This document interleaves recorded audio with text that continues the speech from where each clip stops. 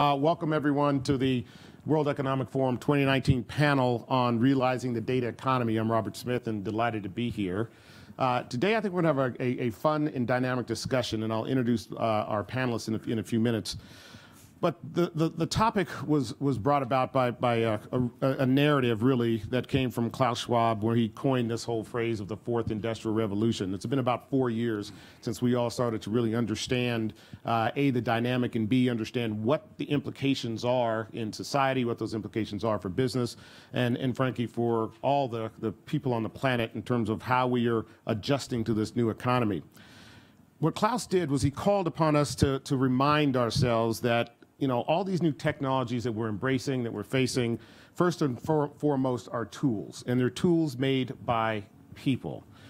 We know this fourth industrial revolution has staggering promise, and frankly, for the first time in history, opportunity and wealth can be created through the power of one's creative mind and leveraging vast amounts of computing power, thank you, Andy, for that, to turn great ideas into products and services and make our lives better.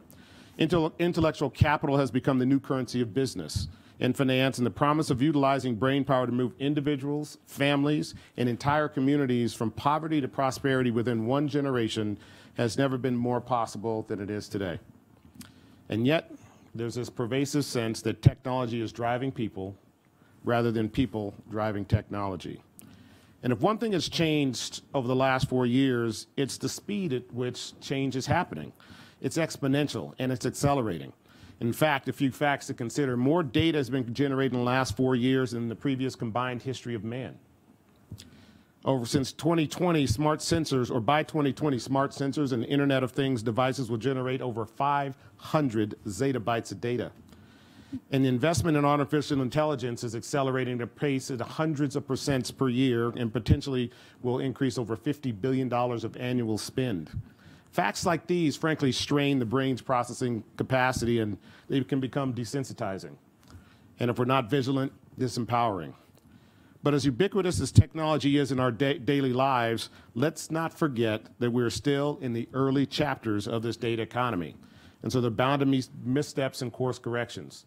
The way I like to think about it, any new technology, there's a point of euphoria and excitement.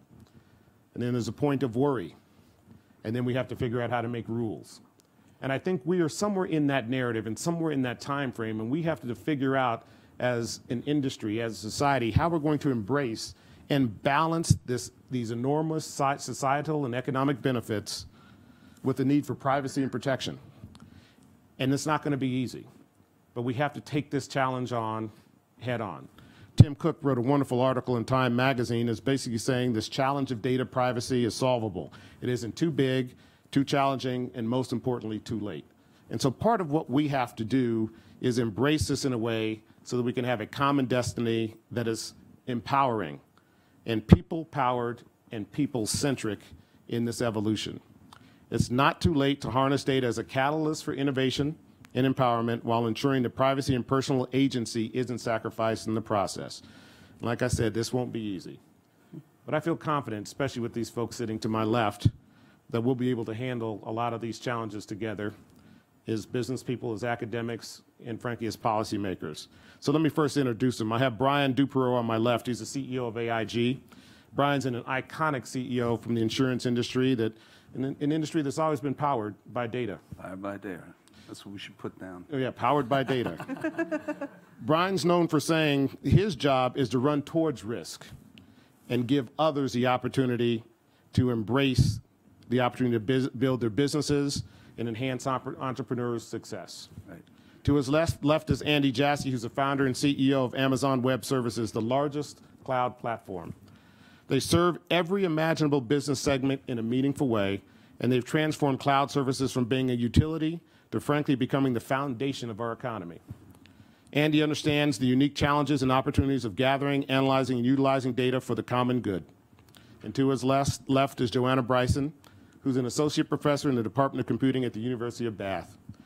She has devoted her illustrious academic career to exploring artificial intelligence and the ethical implications of the growing use of artificial intelligence and the impact of technology on economies and humans. So our goal over the next 40 minutes, and then we'll give you a chance for questions, is to capture what is unique about this moment in time. We'll discuss what is possible now that has never been possible before, and frankly, what are the resulting issues that arise from our evolving economy. We'll also get a glimpse into the future, hear about some of the cool stuff you are seeing and working on, and frankly, think about what are the pathways that we need to take so that the data doesn't rule us and we continue to command the use of it to make a better society for all of us. So without further delay, let's dive in. And Brian, I want to start with you. You're in the middle of a pretty dramatic change in the way you're underwriting your business. Yeah. You've been in this industry for quite some time, and we'd love to hear a little bit about how you're utilizing data differently than the way you did 10 years ago and what the implications are for the insurance industry. So, to start with, we're risk takers. So we're the other side of this risk management that's going on, mitigating risk. We're the ones who take it, for good or bad. And we devour data. I mean, we just consume data. We need it. It's our lifeblood because we're using that to divine what this risk is. What kind of risk are we dealing with? And in the past, and I started out as an actuary a few years ago now, it was very retro. We used to say we're driving a car by looking in the rearview mirror, because we're assuming that the past and the future, they're going to be pretty much the same. But we know today there's so many bends in this road. You better be looking forward. So this data thing for us has changed the way we're trying to do this risk analysis, which is to be much more predictive. So that's number one. Number two, the amount of data that's available is just enormous. And so sorting out then which are the best new data sources that we can use to predict where we're going, now becomes a very interesting task. And I'd say my actuarial profession is wrestling with that because they've learned data techniques which maybe are like dinosaurs, as opposed to the predictive analytics of the future. So this is, for us, risk is, the other interesting thing about it is it's an enabler. I mean, we need this information to make decisions, so it makes it easier for us to understand the risk. But as you said, the way the world's changing, the risks we're staring at are so much different than the risks of 5 or 10 years ago. For instance, this connectedness, I'll just do one example, connectedness, okay? So in petrochemical plants, you would have engineering that would basically go and do their work and understand. Now we have these management systems, which will do most of that work kind of on a real-time basis, except they're connected to a whole bunch of other petrochemical plants. So if they get that one wrong, I used to have one isolated incident. Right. I may have like a conflagration, it's like having two buildings next to each other. You don't like to do that as a fire insurer. So it's just fun, but wild ride. But for us in the risk business, it's great because there's new risks emerging every day. Society needs our help. And it's a very daunting task to stay up with it. I want to come back to some of that systemic risk a bit later. But Andy, let's talk about, years ago, the whole idea of distributed computing and capacity. Originally, well, you should talk a little bit about what was the original intention and how has that evolved? And talk a bit about how you are now thinking about utilizing the vast amounts of data that now exist in your cloud.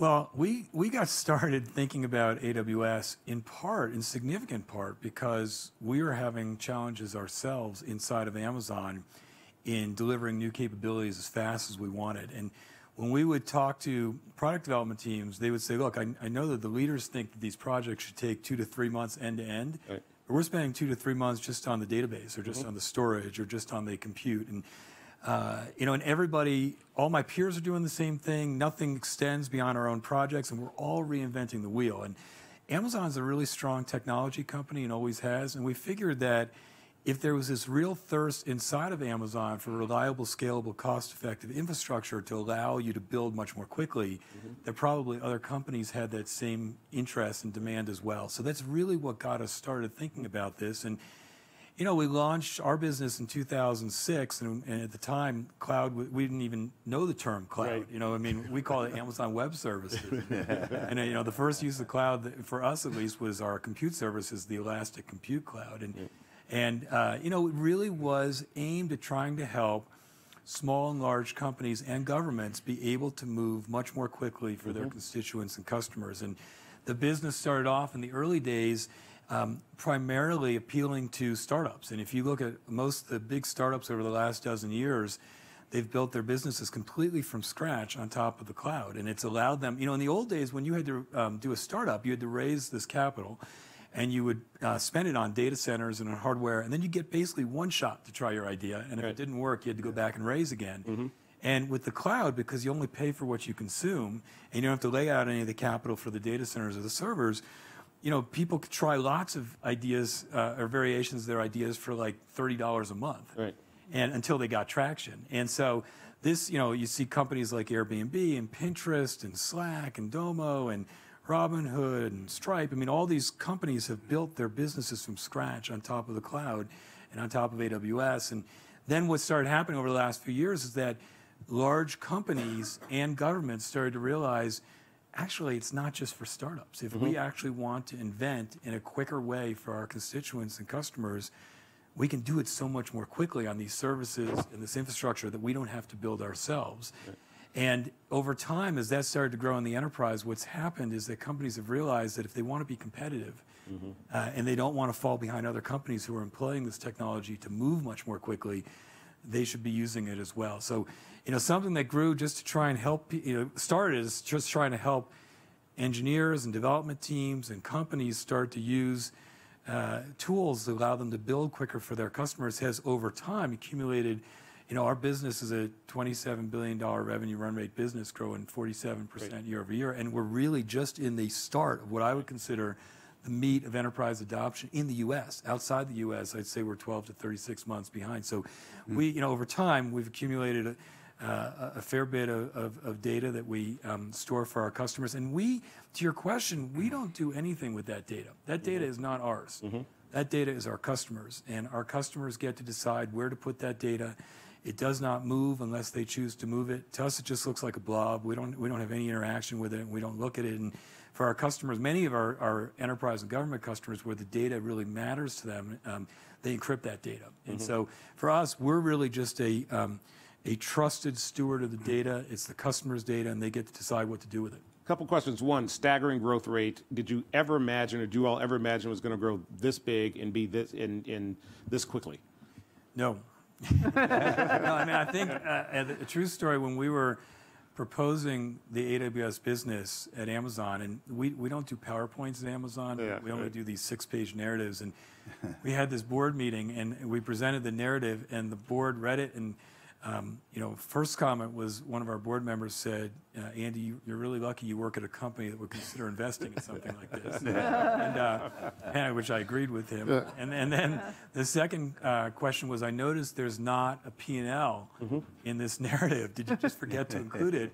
And you know, I tried to explain, as is really true with most new businesses, and I think companies often fool themselves into being able to think they can predict what a new business is going to do. You don't know. And there's a few levers that, you know, I tried to show that could make it $1 million business or $1 billion business, and none of us knew until we tried it, because it was a pretty different model. So I think we all believed that there was a high need for it, and that it had the chance to be a significant business, but I don't think any of us had the audacity to predict it would grow this quickly. Interesting. I'm going to take exception to a couple of things, because I think we pay $50 a month, so I'm coming back to you a little bit later in the session about this price cut we're about to get. I think academic is 36. That's probably what it is. Joanna, I want to talk a bit about what this proliferation of data has enabled, especially as it relates to newer technologies and artificial intelligence, and you know, and to one, talk a little bit about some of the more interesting utilization of these of data from an AI perspective, and what challenges you think we face in ensuring that we are handling other people's data properly. Okay, that's a bigger topic. Thank you again for having me here, everybody. I mean, artificial intelligence, some people are saying artificial intelligence is machine learning and machine learning is data. That's not true. right? Machine learning is one of the ways we program artificial intelligence. Nevertheless, why everybody thinks artificial intelligence is here now is because now we can do things like natural language processing, you know, the translation, understanding what you're saying, speaking to you. We can do things like deep fake, which is, you know, you may only know about that for porn, but it means that we can do great stuff for lip sync for all of you guys who like to dub your television, but also it means that we have serious problems for our democracies, that in real time you can fake video while people know that their president is speaking, you can show their president showing something else, okay? So that stuff is amazing and it's human-like, and so all of a sudden we see it and go, that's really AI because it looks like me. Right. Anyway, the capacity to do those kinds of things, some people say it's been coming because of smartphones, because suddenly we have so much data about people that we're more able to mock up people. But artificial intelligence affects every single part of life. I mean, what humans are is like, you know, the most intelligent, the most able to share culture and what we've already figured out, our computation with each other. That's how we're different from all the other primates, right? So the AI affects all of that. And it's, you know, the way the world has changed with like search, you know, search engines, it's hard to get our head around the fact that now we can just find things out that we used to have to sit around and debate over dinner and then maybe go to a library, you know, next month to find out, right? And it's interesting, you know, you guys are economists and I'm not. I still don't understand why people don't see how that's affected productivity, because there's this mystery. I think productivity has some measurement issues because it's just changed our lives. Massively, yeah. So massively, yeah. Yeah, we just to pick up on that point, on our companies, when we look at and evaluate it, and literally we have over 700% ROI from some of the implications of implementing some of these solutions into our customer base. And it's just, and to your point, it isn't picked up, isn't characterized and understood in a lot of the you know, economic indicators. Well, going back to the things that could go right and wrong, one of the things that happens, of course, that we've all talked about, part of the reason I get invited to this stuff is about prejudice. Right. So that if you are training your AI based on data that's derived from humans, which is where the smart comes from. Like, intelligence isn't some magic thing. It's not math. It's something, it's computation. It's figuring out the right thing to do at the right time. And so artificial intelligence is most of it, some of it is, you know, actually doing computation with fantastic tools. But a lot of it is uploading what humans have already figured out and what biology's already figured out. So if we do that, and that's the only way to get something like language, then we also get all the bad parts of humans along with the good parts. Right? But anyway, one of the things people have done on the other side of that is in HR departments, they found that when they're going through when you're going through stacks of resumes, do you know the study, the thing about people send out, evil scientists sent to a lot of companies, a whole lot of resumes that were fake, and they just changed the name between European American names and African American names. The African American CVs, same CV, got 50% less invitations to interview. All right? Now, a lot of that is not explicit racism. It was implicit racism. It lines up with, and our study showed this with AI, it lines up with the implicit biases when you're sitting there flipping through hundreds of CVs. When you got to the table and people were making the shortlist decisions, they were able to be, you know, to value diversity. But when they're going through fast, they were doing badly. Now people are using AI for that, and apparently they're getting much better results and being able to do much more diverse. So you can use it to balance the bias dynamic that occurs just through a quick screening, right? But going back to our measurement problem, try to find an HR department that will go on the record with exactly how much better they're doing, because they don't want to admit they had a problem before. Understood. Understood. Let's, you know, one of the things I want to talk about, and Andy, if you can first talk about some of the innovative solutions that you all are bringing and your customers are now using to drive their industries forward. I mean, you literally have customers almost every major vertical segment on the planet. And Brian, we're going to talk a bit about some of the implications in insurance, so don't pick the insurance example. But part of it is thinking about the optimism, the promise of data, and using this data economy to make life better. I don't know if you have a few examples you'd like to talk through. Well, there's just so many examples. I mean, just the fact that you can start businesses and go from kind of an idea to an implementation of that idea in several orders of magnitude faster in the cloud, because you don't have to provision all the infrastructure or build the services, just completely changes what's possible. And you see it all over the place. I mean, Netflix built their streaming business completely on top of AWS, and it's kind of amazing the growth that they've had over those 10 years. I mean, it's an incredibly talented team, and they're very clever, but you just see the ability to actually build a whole business. You look at Singapore Post, wanted to build an e-commerce business, and it had been different from the rest of their business. And they said it would have taken them about 18 months and a large number of people to kind of consider that business and then build it and launch it. They built it in just a few months on top of AWS. And you look at some of the technologies, because the cost of compute and the cost of storage have come so significantly down over the last number of years, which is a combination of some cycles of Moore's law and then some technology advancements in the cloud. You find that people are storing so much more data than ever before. And because the cost of bandwidth connectivity has come way down, people are actually then able to kind of leverage that connectivity to do things they couldn't do before. And there's loads of examples.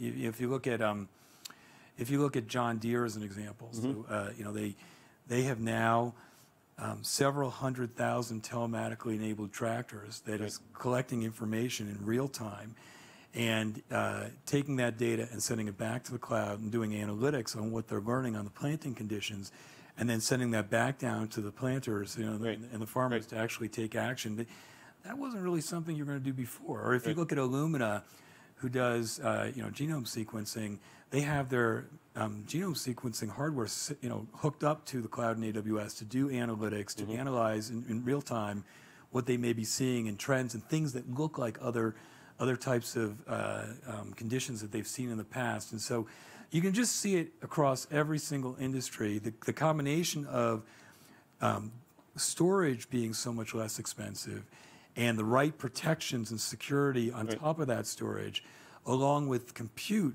being so much less expensive, and then the set of tools that you have available to you now in the cloud with just every imaginable analytics service, all kinds of machine learning capabilities, the ability at the edge where you have assets and devices sitting at the edge to take the data off of those devices and put it in the cloud and take action around them.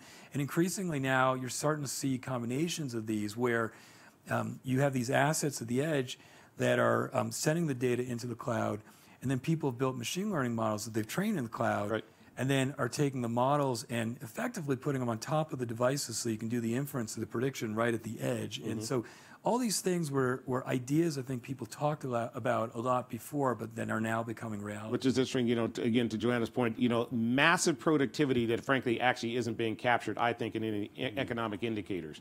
We're sitting here in Davos over the last few days, and I hear everyone trying to talk each other into a recession. But to a great extent, you hear these productivity dynamics in industries that show that we are actually, innovating, I think, faster than we ever have. And the real question is what's going to be the implication on A, business, and B, society. And, Brian, one of the things that we talked about was, ownership of data versus ownership of algorithm. Okay, who owns what? And in your industry, and look, I underwrite a fair amount of insurance, or actually have a fair amount of insurance with your company. And the question is, do I own my data? Do you own my data? Do you use it? Talk a little bit about that dynamic of ownership of data. Well, I do differentiate. I mean, because people are always talking about, disclose the algorithms. And to me, that intellectual property, the person who developed it should own it. Disclosure shouldn't be required. But this data, I mean, I have no problem buying data. I mean, if it's part of my, call it manufacturing process, right? I'm providing a service. How do I get that? It's like, paying for raw materials or paying for energy or paying for water, paying for data. I think that's reasonable. I really do. And so I think this whole question of who owns the data is an important one. And I really believe the individual should own their own data. I really do. I think that's easy, And if it's a corporation, it's a different situation. I mean, you put yourself in the public eye, right? What comes of that becomes public information. So, for instance, you're a restaurant, and I always say I love this predictive analytics kind of thing. What we're really trying to find out is are they any good? The management, the quality management, number one question. So how do you ever figure that out? You say, well, how long you been in business? Well, that's kind of a dumb question, right? Because you still may not be that good. All you know is if you've been around a while, you must have been better than the other guy that wasn't. Are you any good? So, but we now are, there's an army of engineers out there, right, who can't wait to tell you their experience at the restaurant. Right. To me, that's a little bit different. So you as a restaurant, that information is out there. That's public, and maybe the person who's assembled it says, well, I own that. We can debate that, and would you buy that? But I think the individual, absolutely. But how you use that data, whether we as risk takers develop algorithms based on the data that we've acquired, either because it was public source, and there's a lot of that, or we acquired it, I don't care. But once I create that algorithm, that should be mine. And that's kind of how I differentiate the two. I want to talk a little bit about, this ownership of data, and if that's the case, as an individual, am I entitled to get paid for it? Am I entitled to delete it? What are the clearinghouse mechanisms? Right. Now we're getting to the point of how do we create these rules? Right. And, how do we govern these rules? And Joanna, I'd love to hear some of your thoughts on that dynamic. Well, I want to back up slightly and go back to this, do you own your own data? What's going on with that?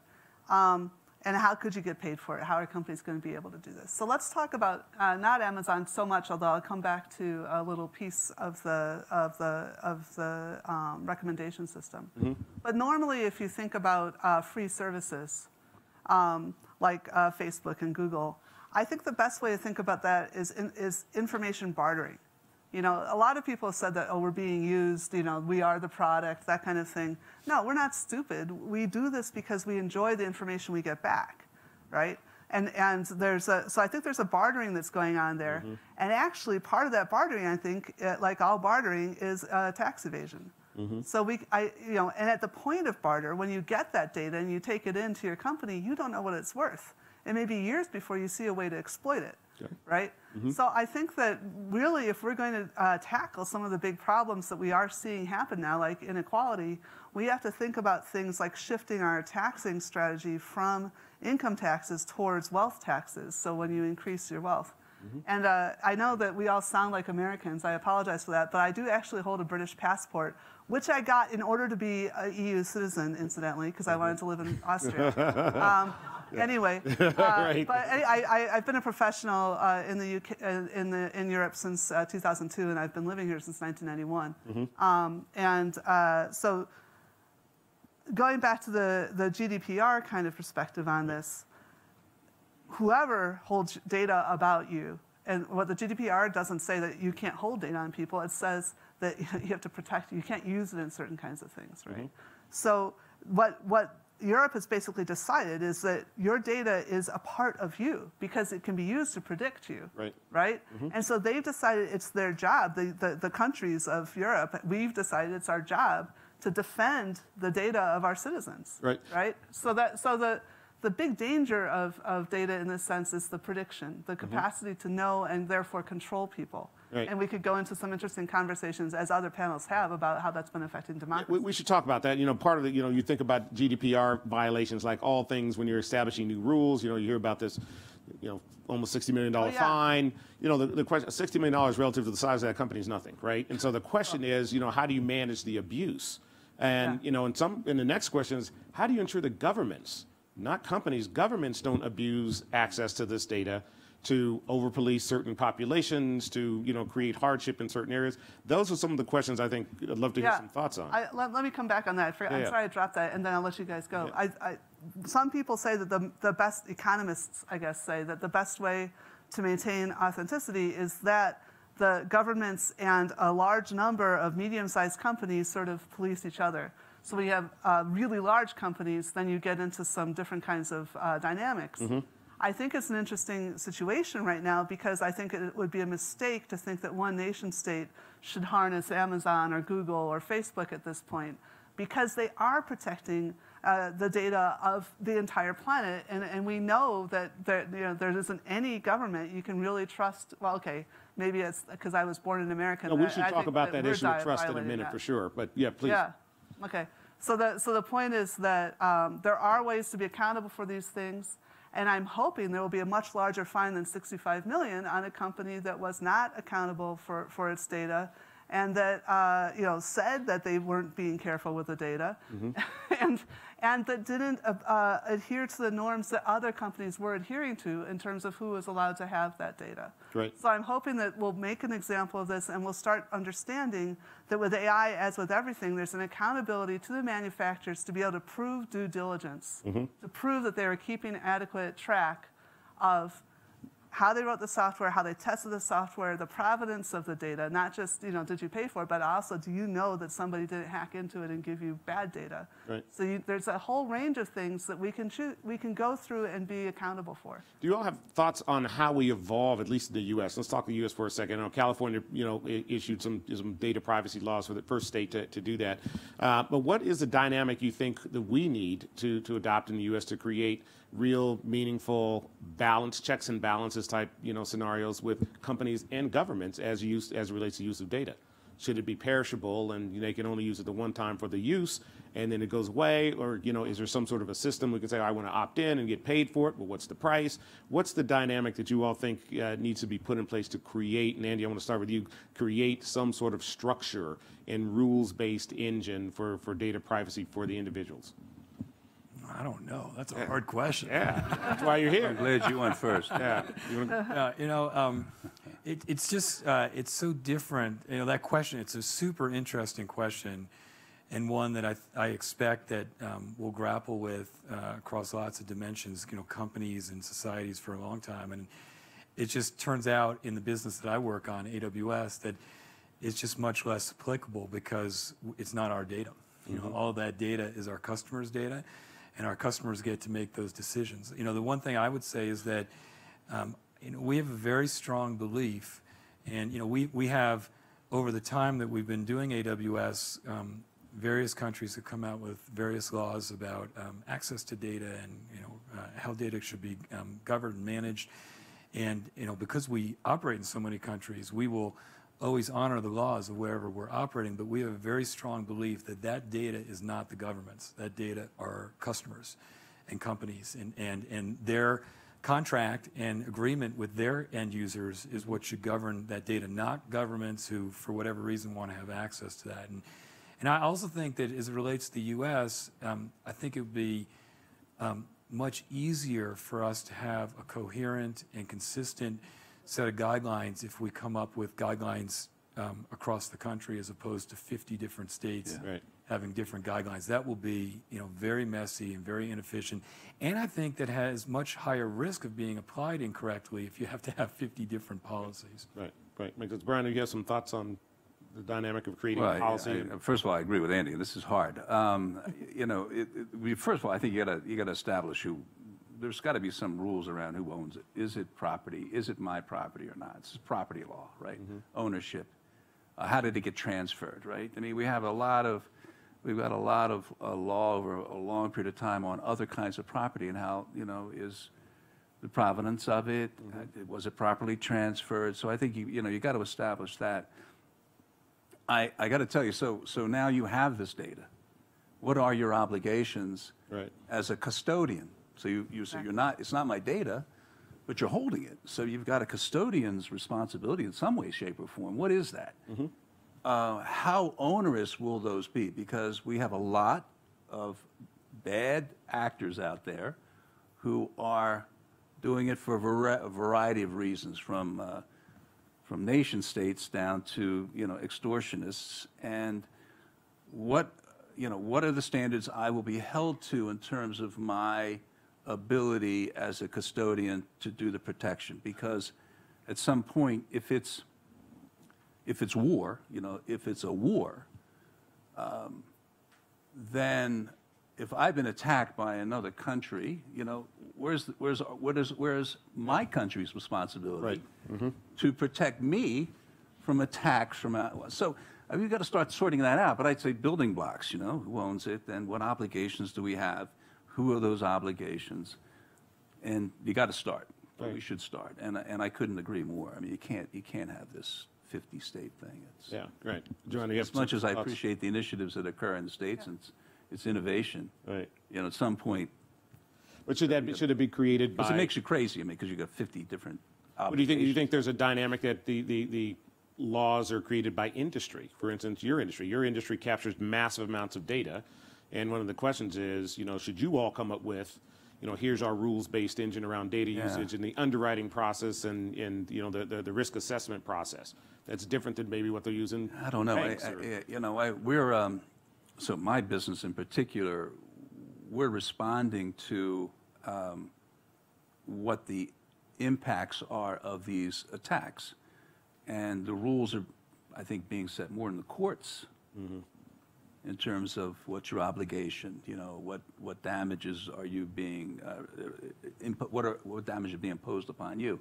So it's more of a development out of the court system necessarily than out of legislation. Yeah. Yeah. I was on a fantastic panel this morning. I mean, I listened to it. I wasn't on it.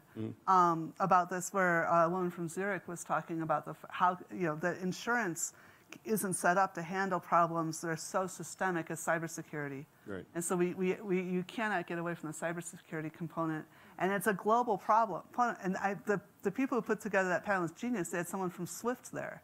So banking has been dealing with this kind of problem, and now tech has got to figure out how to do this. But I want to come back to what you said about perishable data. So again, under old British data protection law, and I'm sorry, I'm being uncool, I can't remember, I'm pretty sure GDPR is similar, there was a maximum amount of time that you kept data legally, and the British kept violating it. But anyway, and there's a question about how long you needed it anyway and how to prove that. But how do you know that someone has actually deleted your data? And I really like the privacy metaphor. I want to come back to, the property metaphor. I want to come back to the property metaphor. Right. I think we're no longer ever going to, again, have sort of privacy by anonymity. Right. Yeah, Okay. we're not going to have that. Now it is like your house. The police can get in your house, your neighbors can get in your house, smart squirrels can get into your house. Certainly the military can get into your house. But you don't expect to find other people in your house. And when you do, it does happen, then you have recourses to law. And so one of the things that Europe has said is that both at the national level and at the transnational level, there should be regulatory agencies you can go to and appeal if you have a suspicion that someone's gotten into your house. If someone's been predicting you in ways that isn't appropriate. So I think most of the nations of Europe, I know the UK are setting up bodies to both proactively check and see if things are being done correctly, but also to be able to provide some kind of reactive service when people spot things like that. Yeah. I think one of the prevailing themes we've been talking about here in Davos over this past few days is just this whole idea of trust. And, Edelman came up with a wonderful, you look at the trust index, it's the lowest ever in terms of governments and companies, but not for employers. Okay, it's interesting. First time. Yeah, first time. So employers are looking, and people are saying, I have trust in my employer, but I don't have trust in companies or in governments. And when you start thinking about this whole dynamic of data and the use of data, the abuse of data, who can you trust with your data? Where we have the challenge is how do we create a framework that restores trust beyond the employer that you work for, where society says, I want to contribute my data. Okay, I get some benefits back, no question about it. But what's the right framework? And I think we're all struggling to find what that framework is. And GDPR, I think, was kind of a good first step. It was a leading step.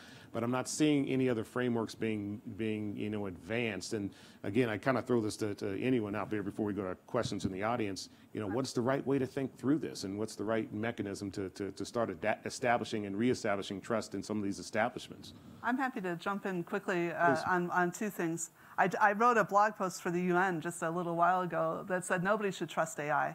And the idea was you shouldn't have to trust it because it should be transparent whether or not what's happening. So trust is a public good that we build up in a community where we know each other well enough that we don't need to know exactly what each other does. And with the Fourth Industrial Revolution and these sorts of things, we may not need that kind of trust so much if we can have certification that the right kinds of things are happening in inspections and accounting. So that's one answer. I'll drop it. Should that be done by the government? Should that be done by industry bodies? What are your all's thoughts about that? Yeah, and how do you convince people? So I'm actually, I know what I was going to say. The other thing is I wouldn't trust the Internet of Things. You should not have a device in your house that costs less than an upgrade is going to be worthwhile. No one's going to upgrade a light bulb that costs £3, right? Or dollars or whatever, right?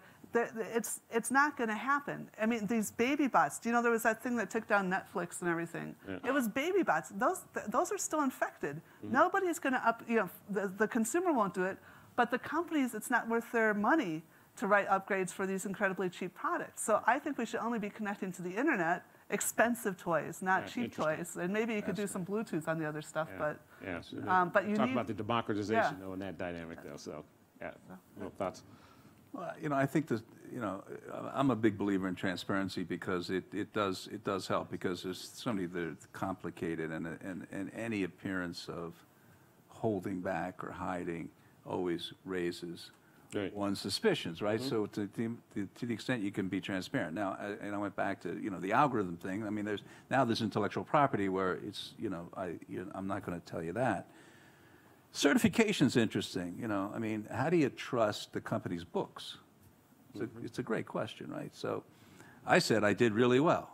But we have lots of rules that have been built up as to what's appropriate, and then we do have those who put an opinion down, right? Certified accountants that say we've inspected these things. So, because you as an individual can't do this, I mean, you're not going to go inspect everybody. So you have to rely on somebody. Of course, I'm not sure I want to insure them, but that's another story. But I think that maybe you might be onto something. That's not a bad idea. Let's do this before I turn to the audience. I want to talk a little bit about the future. We can agree we are truly in the infancy of this whole data economy. We're seeing infrastructure being built out, applications being created, and those applications and the data leading to, again, a whole series of technologies which are advancing in the AIs and MLs and distributed ledger technology, et cetera, which will transform entire industries. And I'm going to ask you to just put your crystal balls on, in front of you, and just give me a sense, or give us a sense, and I do want to start with you, about what you're seeing out there that you're most optimistic about in terms of how this data economy is going to be positive, not only for business, but for mankind and humanity. Well, I think that, just at the core, the fact that whether it's countries or companies, can so much more easily reinvent the future or dream up any new idea and actually deliver it quickly and test quickly and experiment and figure out what people like and don't like, is going to lead to so much progress on customer experiences across every dimension that exists today and that we just can't even fathom in the future. So I just think, we say this a lot on our team, and I think sometimes people think we're saying it to be inspirational, but I really believe it, which is with all the incredible innovation and the pace of innovation over the first 12 years that we've been working on AWS, I think it's going to be small compared to the next 12 years. So, that to me is very exciting. There's some technologies that I think are, very promising and exciting that I'm very optimistic about. And, I think machine learning is a good example of one where I think that there's a lot of concern about it and a lot of people being scared about it, and it's different, and there are risks to it, like any new technology, that have to be thought through, and people's privacy need to be thought through, and you can't impinge on people's civil liberties, and all of that is important. But even though it's really in its infancy and being used broadly, we already see all kinds of really good coming from it. It's actually combating human trafficking, and it's helping missing kids find their parents at Disney, and it's changing the productivity of crops, and it's allowing industrial companies to be able to predict when a piece of equipment that's very expensive is going to fail before there's some kind of catastrophic event, and it's allowing people in retail stores to be able to get in and out much more. I mean, there's all these things that are really great for society. So while I think that we have to think through all the issues to protect people's privacy, and there probably should be guidelines and perhaps regulation for governments, we should just make sure that we don't halt that progress and the benefits we can get in our society from doing so by overextending on the other side of that. Machine learning is a big one for me. I think also, I'm very bullish on what people are going to do at the edge, and we have this strong belief that 10 to 20 years from now, when people talk about having a hybrid of infrastructure, the on-premises part is not going to be on-premises data centers. Right. It's going to be actually all these devices at the edge. But there are a lot of really interesting hard problems with the edge. I mean, I think you were referring to when Dyn took down a lot of the internet with with a DDoS attack that came from the device, and so you have the security model is a little bit different. How you think about getting the data into the cloud is different. Making sure that you have the right programming model so that builders can design something and then decide what they want to take action in the cloud and where they can't afford that latency of a round trip to the cloud, and they want to take action right on the device itself, and then being able to do predictions on the device. I think it's totally going to change customer experiences and productivity. And I think also robotics is another really interesting one where, I think that a lot of tasks that we've always, kind of come to see human beings doing, it's not the greatest use of human beings. And I think you're going to find robotics enhancing all kinds of businesses. And I don't believe that means that all the jobs are going away. I think with progress, you see all kinds of new jobs as well. But I think that's another area that we're pretty bullish about, along with voice. The other thing is, just think about when you first started being able to use apps on your phone. It felt so revolutionary. And by the way, it is so much better than what we did before. But if you actually are able to instruct a device through your voice on doing something, it makes tapping on a phone in an app seem so circa 2000. And I think that just the advent and just the dramatic expansion of things that you're going to be able to do through voice technology is also very exciting. One thing that as you mentioned and went through the narrative of all these, what I'll call wonderful, innovative, dynamics, is this whole idea of, okay, but are we ever going to have regulatory bodies or capabilities to provide the sort of protection so that we trust the institutions where we lend this data? Should we govern the speed of innovation? As a scientist, technologist, answer is no. So how do we get the regulatory bodies to accelerate? One of the questions, Joanna, I would ask you to kind of put it in context. This is a massive disruption that's occurring across the entire economies and the entire economy and the planet. How does this fit in context of other disruptions, right? And what do we need to do as a society to make sure that we have some faith and confidence in the stewards of our businesses and stewards of our data? I think there's some pretty good historical precedents on this. Let me say first, there's basically two problems. And so when you're saying what AI can do to help us, right? There's basically two problems any species has. It's sustainability and inequality, right? Sustainability is how big is the pie, how much public goods can you put together, how many people can you have using it, and then inequality is how do you divide it up. And we know that you don't necessarily want to give exactly the same size to everybody. You want to have, incentives and things like that. Yep. But if it gets too distorted, then you start getting people feeling that they're falling behind, and then they get defensive, and you get fear, and you get parochialism, and you see these kinds of problems. And so, of course, I think that when you have a new technology, and now this is work I'm doing actually with political economists, so this hasn't been published yet, but it is with reputable political economists. When you have new technology, that might be inclined to increase inequality just because you can have, if the technology reduces the cost of distance, then you can have a smaller number of winners, and you just definitionally wind up with inequality. These people who got there first, it wasn't, it wasn't unfair. It just they were great, but then you have all these power problems, and so we look like the beginning of World War I right now, in terms of a lot of the international dynamics. Right. So we need to re-innovate governance, and like I was talking about, coming up with really different models. Maybe the transnational tech companies shouldn't be in one nation. Maybe we should be bartering, or not bartering, setting up treaties with them about these are the standards you have to do. I think there'll be more trust when there's more trustworthy behavior expressed. People are afraid because, we are in a hard situation. People don't want to believe the news because climate change is real and they don't want to know that. They don't want to know it's only going one direction, right?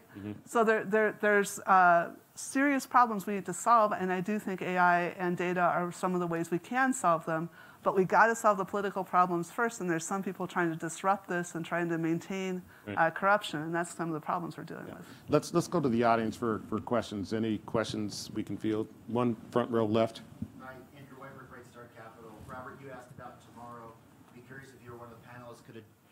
be curious if you were one of the panelists could address the one topic that didn't come up today, or one of them, which is the advent of 5G and processing speeds 10 times, low latency, and I think as the carriers describe it, real-time data. Right. We're talking today about data that's somewhat delayed. Yeah. Just curious how you guys are going to handle that. Yeah. Anyway, you want to take any of you? I mean, I'll give a short answer. I mean, we work with all of the telco companies, and they're understandably very excited and focused on 5G. And I think that it provides the capability for, again, customer experiences that you can't really have today. You know, just the speed of connectivity and the interactiveness of it, and a whole new set of applications that people just haven't really been able to imagine. I mean, I think there are some existing industries, gaming's a good example of that, that is, you know, really excited about being able to have that speed, and then, you know, being able to actually have that connectivity to all these satellite bases. But they're going to be capabilities and applications that we never dreamed of, because the latency, you couldn't do it on a device itself, and the latency back to something like the cloud or a data center was just too long, that just never existed. That's going to become commonplace, and that's 5G. There's going to be something after 5G too. Brian, then Joanna. Well, I was going to say that, you know, look at you know, the speed and power. It's wonderful, and you know, the interconnectedness is even more, and there's applications that we can't even dream of. And that scares me to death as a guy taking the risks. As I was going to tell you, this is wonderful. This is great, you know. Like tears coming down my eyes. But you can't, you know, but you got to keep up. You have to keep up. Yeah. No, I was going to say pretty similar, that from theoretical biology perspective, when you have better communication, then you have a faster ability to find people that you can coalition with, that you can figure out new ways, again, to create public goods. And you start acting more as groups.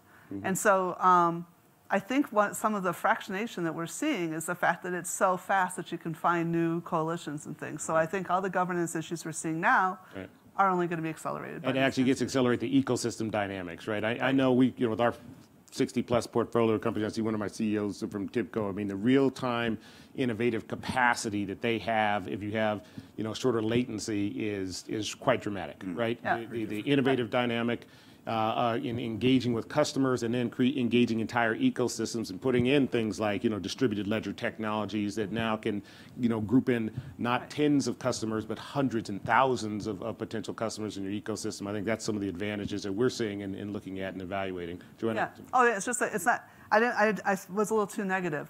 It means there's new ways to hack and new changes of identity, but at the same time, maybe we can get coalitions going at the right level. We are just going to have to figure out how to handle these problems with cybersecurity and transnational redistribution from the transnational companies and things like that. And maybe we'll come to those solutions. I think it's an open question. I think we have to work hard. I think we are sort of in the middle of World War III. It's a cyber war. Yeah, I agree. So it could go either way. Yeah, and plus we have this computing power we now can get for $10 a month after this session, so I'm excited about that. Let's actually, we have another question here. Thank you. My name is Mariam Robinson. I'm from Jamaica, CEO of a bank there. And my question is, we talk a lot about inclusive growth, and we move towards the fourth industrial revolution and the massive disruption that's taking place. I'm trying to get a sense from the panel. How do you see this affecting small, kind of poorer economies as we really work to ensure we don't leave persons behind? Who's going to govern? Who's going to regulate this innovation and massive disruption that's taking place? I can do a couple quick takes on that. So this came up earlier, and we didn't quite go there. Since we've had this technology, globally, inequality has actually been dropping. So there's been a massive reduction of the proportion and the number of people that are in extreme poverty. And there's, because you can get information out, people are harder to rip off. You know, there is more fair trade. There are people know what the right prices are. So a lot of the story has been positive, but then some people, I've been hearing even here, that yeah, but then you're able to kind of create a ceiling. And then we see this grotesquely rising inequality in the OECD, right? So, and of course, so there are, again, people trying to put together new, interesting transnational coalitions. I know that India has said they've specifically chosen their area of AI is supporting the rest of the world They want to be looking at applications that will help all the people that the big players are forgetting, right? And I think there are, Japan is trying to lead, partly because they don't see how they can make the investments that American companies and Chinese government have made. But they're doing it in a very positive way. They've apparently, I just heard this at my previous meeting, so I'm not sure what this means entirely, but they've somehow become an extension of the GDPR. They've signed up to that. But I think, again, they would like to lead a lot of countries into having a very inclusive. So there are a lot of champions and a lot of, don't forget, one of the wonderful things is this whole AI for good kind of movement. A lot of, as we fight for talent, and then you have especially millennials and people, but I think all of us, who doesn't want to do good with their lives, right? Yep. And so there's a lot of people that when you bring these questions to the table and remind people, because their implicit biases were to forget them, they go, wait, I want to work on that. It is interesting. So you're helping. I'll dovetail on that. You know, we have the great fortune of working with a number of sovereign wealth funds who actually are embracing a number of our portfolio companies to say, listen, we want to take in education and agriculture and other areas, we want to take certain of these solutions and actually put them in our neighboring countries to actually improve the quality and condition. You know, food stability, transparency, education, educational uplift opportunities, identification of you know, individuals who can actually continue to propel their societies forward. To me, that's quite encouraging. You know, for many years, you know, you think about it, oh, they're focused only on the amount of capital that they can create and capture, et cetera. But I am seeing an outreach on their side, and fortunately, we're able to respond with actually real tools, systems, and solutions that are leveraging current technologies and future, the AI technologies of how do you become predictive in farming and how do you aid the farmer there. What's actually growing well today for your neighbor that you need to change in what you're doing so you can actually enhance your yields and, you know, decrease your losses, those sort of things. Take your crop to a better place to actually sell it at a different price that may change in complete condition. Micro loans, micro lending, all those sort of dynamics which are mobile enabled, you know, latency, you know, defined in some respect, I think will continue to create the overall uplift so long as you have those people who are focused on it. But again, you know, oh, sorry. Yeah, well, you want to finish, please? Let me, just within agriculture, I just saw a fantastic new paper that, I mean, the paper isn't out even, I just saw it presented by Salon Barakan and Karen Levy at Cornell. That Great when school, you by the do way. that stuff, yeah, when you do all that, you are taking away part of the way that farmers and farming communities were able to you know, maintain their integrity. Right. And so there is a concern that then all the power winds up somewhere else again, in, you know, say Monsanto or something, and that the communities no longer had their specialist knowledge, which was the way they were able to maintain their household income. Yeah, right. So again, we've got to solve some other redistribution issues. There's always when the these things dynamic, happen. right? The lurching of it. Brian? Oh, AIG and 6 or 7 other insurance companies got together, created something called Blue Marble to provide micro insurance.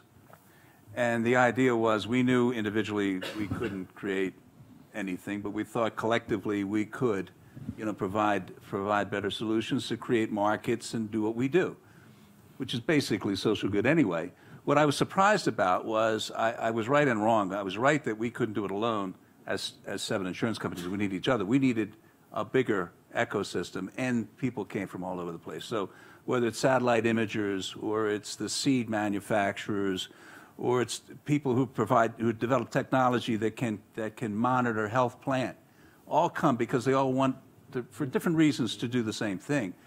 And so we're providing insurance to micro farmers in Zimbabwe, you know, and for us, there's the benefit of reverse engineering, because if we can solve the ability to deliver a product that's so small in its, you know, in its size, and do it economically, we reap the benefits. We get the benefits of technology. So it's been a very interesting reverse kind of process for me. So I think I'm with you. I think there's a general feeling of wanting to do good, and I think there's a lot of outreach there.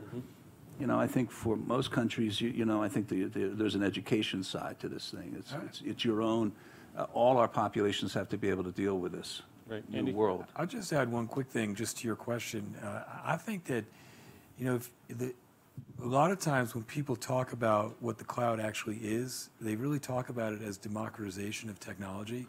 And so I think it's you know, when you think about smaller countries having access to the same capabilities and helping solve some of the inequalities that may exist based on where you are, I think it's a great playing field leveler. And we have customers in 192 countries, even though we only have infrastructure in probably about 20 of them. And it's just because they have access, because it's all through the cloud and through APIs, they have access to that technology, and not just the infrastructure, but actually the software, where they only have to pay for what they use. And so it's kind of amazing how many entrepreneurs and how many startups have gotten going and that have global end users from all kinds of countries that really just wasn't possible before.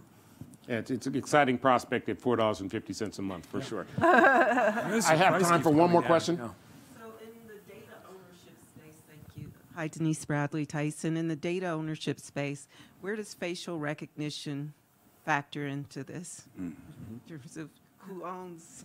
Right, your face, your image. Well, Is this my face or not? Right.